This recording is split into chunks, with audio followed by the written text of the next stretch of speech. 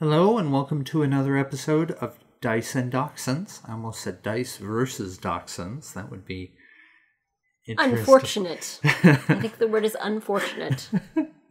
Anyway, I'm Diana. And I'm Matthew.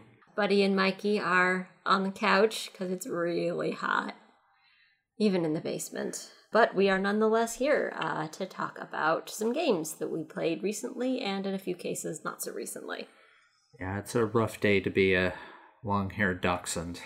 So the first game we wanted to talk about is one that we actually got for last Christmas and played a while ago, called At the Gates of Loyang by Uwe Rosenberg, who also designed Caverna, which regular listeners to the podcast may remember as one of my favorites. Yeah, he also designed Agricola, Le Havre, Feast for Odin, which we're going to be talking about later in the episode, Patchwork, Cottage Garden, and a lot of other games. I guess the Gates of Loyang was an early one that got reissued? Yes, it recently got republished by Tasty Minstrel Games. It was one of the first games in his big box series, sort of in sequence with Agricola and Le Havre.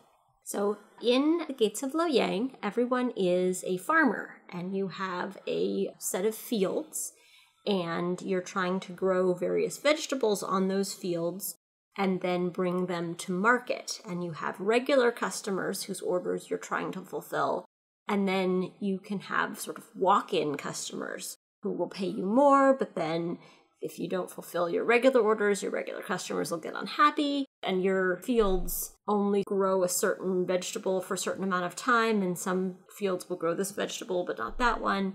And so you're trying to sort of manage all your resources. What this means, of course, is that this game has an enormous bag of wooden vegetables. There are wooden radishes in this game. We all know what I like in a game, right? They're pretty cute, wooden vegetables. In terms of farming, he ended up using a very similar system when he designed Caverna, and I assume that it's similar in Agricola, although I have to admit that I've never actually played Agricola. I kind of went straight to Caverna. You need one example of a vegetable representing that vegetable's seeds to sow in a field, and that propagates, and then you can harvest from that field. Whereas only certain turns in Caverna allow you to harvest vegetables and allow vegetables to grow. At the Gates of Loyang, growing, harvesting, and selling vegetables is the core mechanism of the game. You're going to be able to harvest every turn from what you've planted. We played this game a while ago, and so we're not going to be going into a lot of the details of how the economic system works and how exactly the farming works, but you have to collect fields and grow vegetables on them, sell them to customers, and try to end up as the top farmer in your little village. And it's fun. It's a little lighter than Caverna or A Feast for Odin that we'll be talking about a little later, as Matthew mentioned. It's still not exactly a party game, but it was pretty easy to pick up and easy to play, and we haven't played it again, but I would like to sometime. One of the interesting aspects is how you get points in this game. You actually buy your points, and the first point you buy each turn of the game only costs you 1 coin. So if you don't have that coin to spare, you're really setting yourself back, because any subsequent points that you buy on that turn will cost you the point value that you're going to. So if I'm at 4 points at the beginning of the turn, I can go to 5 points for 1 coin, but to go to 6 points will cost me 6 coins. This punishes you for not leaving a little bit of money on hand, but it also reins people in. It's harder and harder to climb up that ladder and put a lot of distance between yourself and the other players. Another aspect of the game that's really interesting is I can't remember the name for it. It's like the market square or something like that. And it's sort of a reverse drafting system. Each turn, once you've done your farming and your market work and all of that, you're going to get to play cards that are additional stalls where you can trade vegetables in for other vegetables, which is a good way to get new plant types that you need to sow.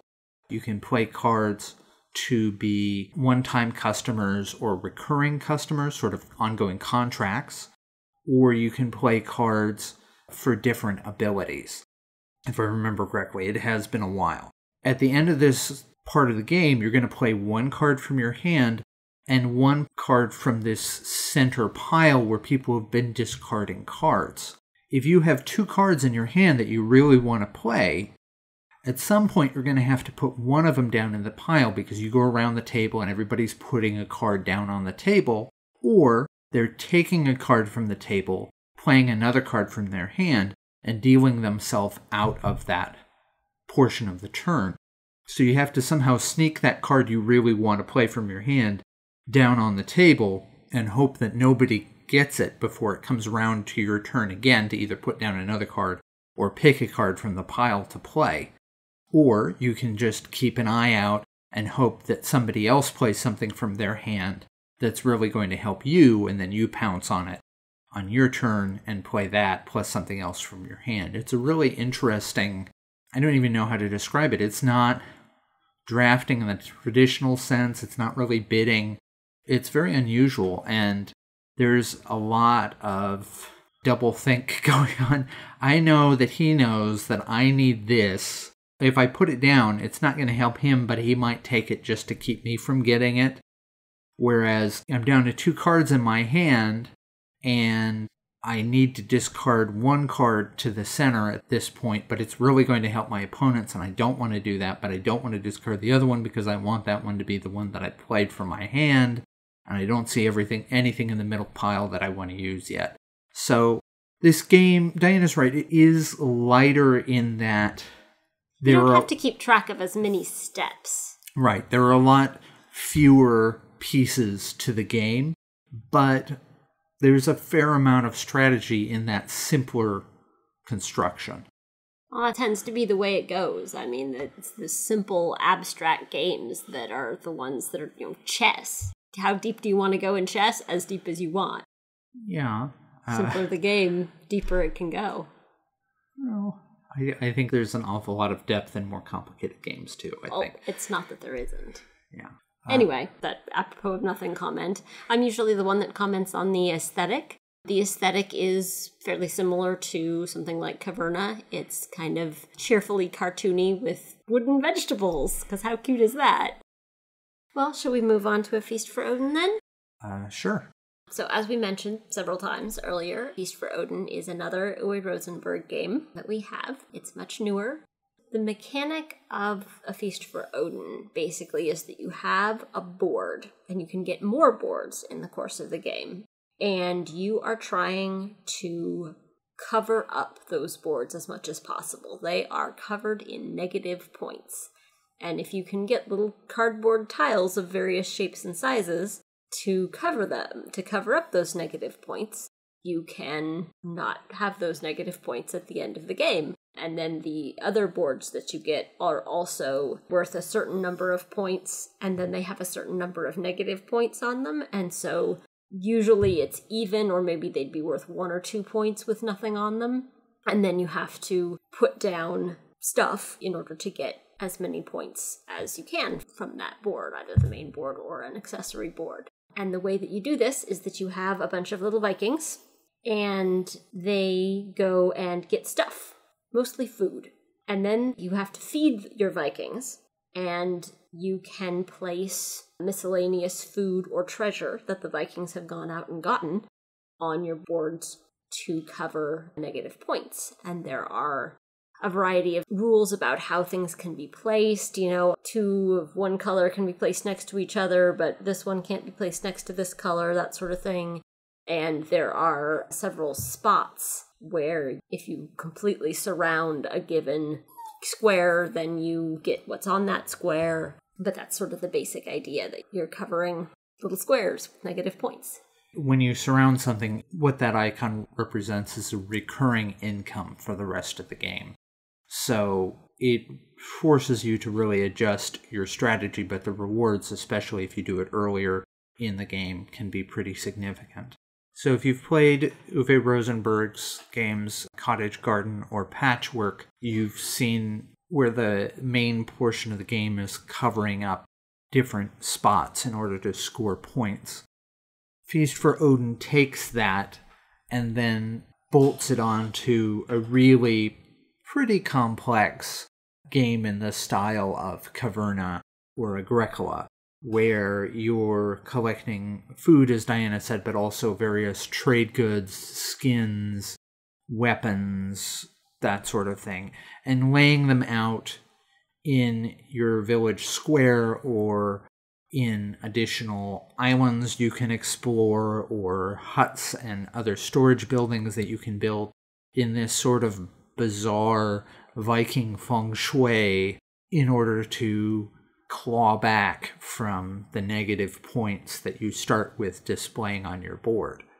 This game is really intimidating to look at on the table, but so many little pieces, oh my gosh. It has a lot less wood than Caverna, but it also has several decks of small cards and a truly astonishing number of cardboard tiles and associated sideboards. And when you look at the worker placement spots, while Caverna starts you with a decent number of spots and then slowly spools out additional spots as available over the course of the game, A Feast for Odin starts with all of its spots available, and every spot is connected to other spots thematically that get more powerful the more Vikings you assign to them. So technically it has something like 60 worker placement spots that you're able to look at and choose between from the very beginning of the game. And that's understandably very intimidating. It helps to look at them as strata and look at the rows as, okay, this row tends to do this certain thing. What I may get may change depending on which place I choose in that row, but what I'm really doing is deciding on a row and then deciding how many of my workers I need to commit to go to a less powerful but less expensive or a more powerful but more expensive flavor of that action. It's not quite as simple as that makes it sound, because there are some rows where some of the spots are different. More than just you send more Vikings, you get better things. But that helps simplify what you're looking at a fair amount, I think. Once you have gotten that amount of the hang of it to see, okay, this is the row about getting resources from the resource board, and this is the row about hunting and getting meat, and this is the row where you can get sheep to raise and this sort of thing, that part gets a lot less intimidating.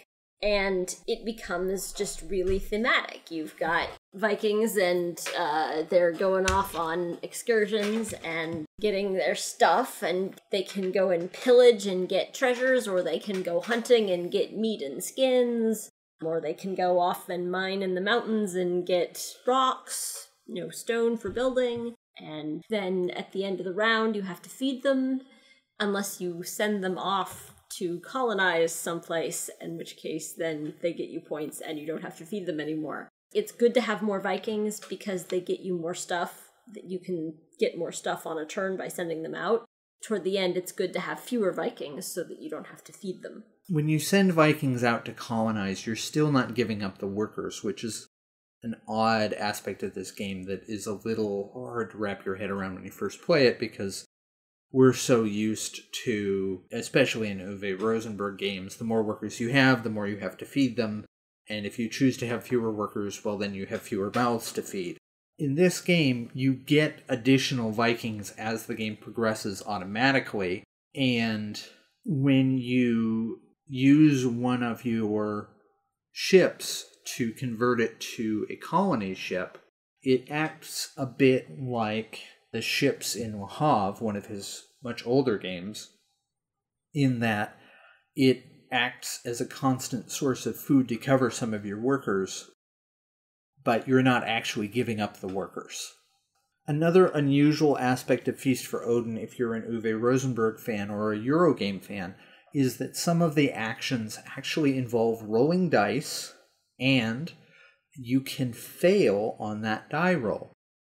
For those who are not familiar, the kind of age-old split between European-style board games or Euro games and American-style board games or Ameritrash games is that it is exceedingly rare for a European-style game to ever have a situation where you roll a die and that die determines whether what you're trying to do succeeds or fails.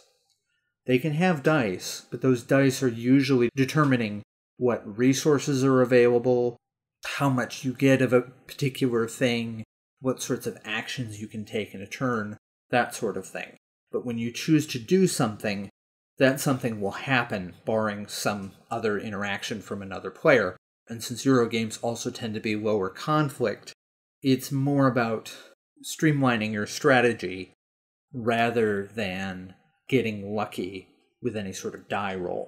That's why some people really hate Champions of Midgard, because it's a European-style worker placement game in every respect, except at a certain point you're going to be rolling dice to see if your Vikings succeed in fighting something, and it's entirely possible, although there are ways to mitigate the luck, that you'll send out all your Viking warriors that you've spent several turns of the game beefing up, and that they will completely fail.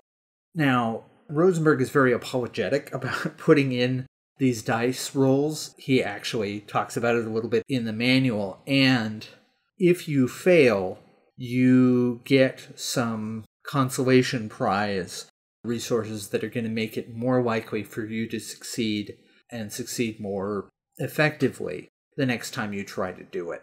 So he's trying to bridge the gap to get some of that excitement of risk without punishing being unlucky too heavily. Basically, it's when you're hunting or whaling, so you have a weapon and you're going up against a wild animal, so who knows what might happen? And so you have to roll a die, and there are cards with different weapons on them that are used against different critters, and the number of cards you have can help mitigate against not having the die roll you want. Is there anything else you wanted to say about A Feast for Odin? It's difficult to teach because there's so much going on, and because of that we haven't gotten to play it as much as I'd really like, and it takes up an awful lot of table space. Oh my gosh, so much table space. If you thought the Caverna box was huge, Feast for Odin is actually thicker and pretty much packed to the gills with cardboard. I don't know that it's quite as heavy because it doesn't have as much wood, but it's a really large box that is very full. I like it though. Maybe I'm just a glutton for hard games, complicated games. So another game that we played much more recently in this case, which is not an Uwe Rosenberg game, but we thought that I'll win a little bit thematically with it because it's also about farming and being in a town, is Village. Matthew can probably tell you like who designed it and stuff. I think it's Inka and Markus Brand. They're fairly well-known designers in Germany, I think, and they actually also designed the Exit games that we're going to be talking about in a subsequent episode. So in Village, each player is representing a family of little meeples, and you want your family to become the preeminent, most well-known family in the village. And so you can do this a couple of different ways. Your villagers can go out and become, and this is a very medieval sort of village, they can become farmers. They can travel, though travel is difficult and expensive. They can go into the governing of the town. They can go into the church.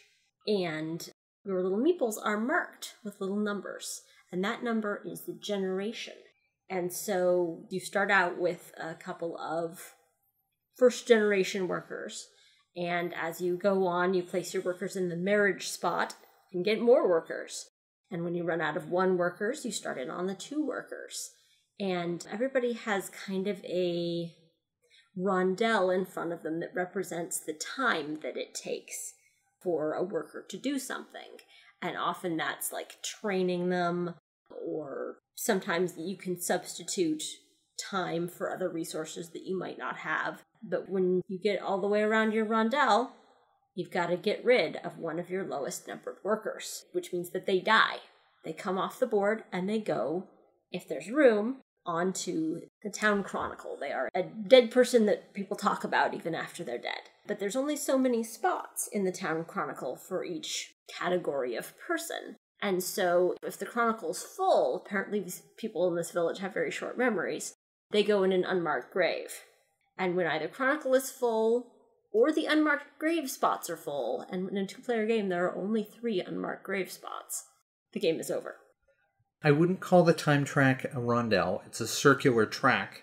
And yes, your piece does move around it, but there aren't any actions on it. It's just a timer. Yeah, it's wrapped around your player board, which represents your family's farm. And as Diana said, every time it makes a full rotation, you have to kill off one of your relatives of your choice from the oldest and thus the lowest numbered generation. You're sending these people out to work for you in various professions as craftsmen or council members or members of the church, that sort of thing. And you're keeping an eye on them in terms of what they can do for you while they're alive, whether they will give you any benefit at the end of the game in terms of points based on their position on, say, the council track or the church track, and when it would be a convenient time for them to, say, die, so that they get a spot in the chronicle associated with their profession. Because the chronicle has limited spots for limited parts of the board.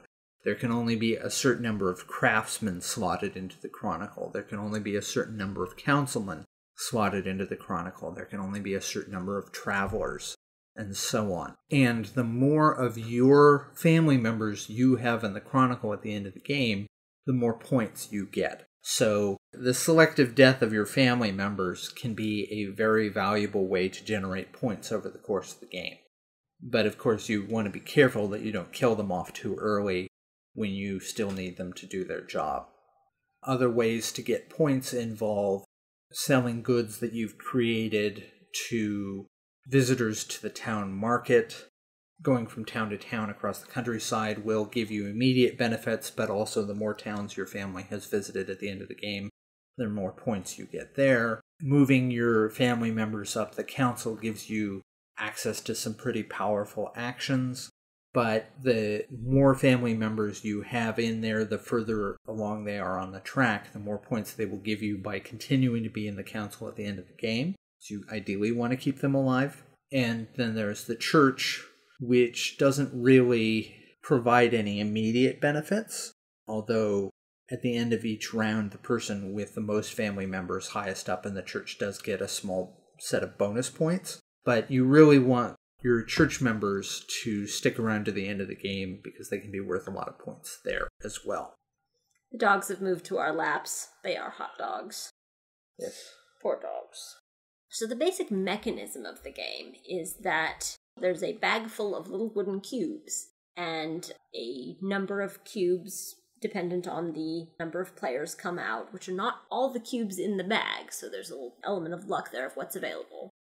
And they are placed out at random, a certain number of them, but random colors go down on several different sections of the board corresponding to the various categories of actions you can take. The craftsman space, the church space, the travel space, etc. On your turn, you have to take a cube off the board, and then you can take the associated action. And of course, it's more efficient to be able to do both, but sometimes you just have to take a cube off and you don't have whatever other resources you need or whatever to do the other thing, so you can just take the cube. The cubes are resources, and you often have to spend cubes to do other things, so they can be handy. But cubes are plague cubes, and they make you spend time, which, of course, shortens your generations, which isn't exactly the way plagues work, but, apparently in this game, that's how plagues work. And then when all the cubes are gone, that's the end of the round. There's a mass, which is the thing about getting extra points for having church members at the end of the round. and then the cubes go back in the bag, and they come back out. Then you're ready to start another round. But for each player, when the round is going to end is sometimes less important than when your personal clock is going to come back around to the top and you're going to have to get rid of a worker. So it's got kind of an interesting round structure where there's the game rounds, but there's also kind of your rounds. It sounds a little bit like a worker placement game. It certainly looks like one if you just walk by and see it from a distance, but it's actually an action selection game because you can have multiple workers at any given space. It's more about whether the cube you want is available in a particular spot. And because the play cubes advance your family's time, you can use them to rush the end of the game or rush the death of a particular family member that you think would otherwise be beat out of a spot in the chronicle because your opponent is about to retire somebody else. There are 2 expansions available for Village. The first one is called Village Inn, and it adds beer as a craftable trade good. It adds a tavern inn that you can go to and spend beer in order to pick up visitor cards, which will give you a one-time special ability. And then there is also the Village Port, which replaces the traveling section of the top right corner of the board with a more complex sea voyage section. We haven't played with either at this point. We decided to play with just the base game for my first game, and Matthew was reflecting at the time that it's the sort of thing that having played before is an advantage in almost any game, really, but this one it's particularly noticeable that the sort of rhythm of who you want where and when you want to go there so that they strategically die or don't die and are still there at the end of the game is something that's easier to learn by doing than have explained to you. And so if it's your first game and it's not the other person's first game, there's a pretty good chance you're going to lose. Not because you're dumb, but just because it's got sort of this very particular mechanic about killing off your workers that is different from a lot of other games, so you kind of need the practice. In your first generation, the 1 meeples are the ones that you start the game with, and there's a good chance that they won't survive to the end of the game. So when you're assigning them different jobs over the course of the first several rounds, you have to keep in mind that they may be going into the Chronicle, and that there's a good chance, as I said, they won't be around to score you end game points. So where do you put your 1s out? When do you put out 2s, and where do you put them? That sort of thing is something that, having experienced the arc of the game, I think can be really helpful in deciding your strategy. There's also a dice game version, which is actually supposed to be about the same weight, which is unusual for a dice game version, called My Village, that I very much would like to play. The art style is functional, but not, I think, anything terribly extraordinary. It doesn't cripple it, it doesn't elevate it especially, it gets the job done. Yeah, it's very old school Euro art, agrarian, European, medieval village life.